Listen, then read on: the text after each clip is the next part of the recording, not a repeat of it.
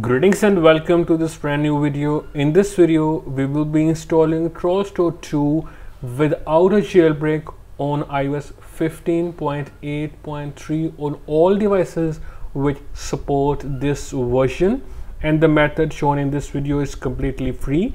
Yes, it will also survive reboot. I will also show you that in the end. For this method, you can use TrollInstallerX, which is completely free. It is the easiest method ever. So we are at the official GitHub page for TrollInstallerX. Simply scroll down and go to releases, whichever is the latest release available, and simply get the IPA first to your PC. And to install it to your device, you will need sideloadly. You can visit the official website for sideloadly. It is also completely free. Scroll down, and then first of all from here install iTunes and iCloud, then install sideloadly from these links to your Windows PC. Alright, as you can see, I have got the TrollInstallerX file, the IPA, to my PC.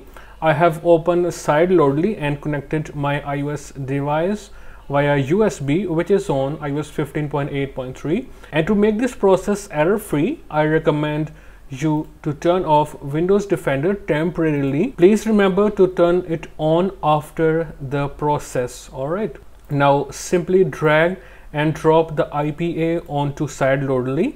Simply type in your Apple ID here, then hit start.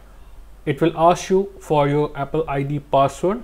If you are doing this for the first time, please enter it. You can now see done here, and the TrollInstallerX app is on my home screen. Now before you can open this app, simply go to settings, go to general, then scroll all the way down to device management and trust the app from here. Make sure Wi-Fi is connected before you trust it. Once done, now you can open the app, and you can see we have this install Trollstore button.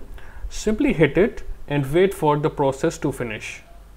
You can see the device in its version 15.8.3. It's an iPhone 7. Once complete, you will see this screen. Now you can simply select any app you want to make it a persistence helper. I will go with tips. Alright, the process is done. You can see successfully installed Trollstore. Now go home and you will see Trollstore right here on your home screen. It will install LDID as usual. If you go to settings, tips is already the persistence helper. As you can see it right here, everything works. Now we will test what if we reboot our device. So I will simply turn it off and back on. Alright, as you can see, I have rebooted my device, and you can see Trollstore still works fine without any problem. Everything works. Alright, that's all for this video, guys. If you still have questions, please ask in the comment section, and I will reply you as soon as possible. I will see you in a new video. Goodbye and take care of yourself.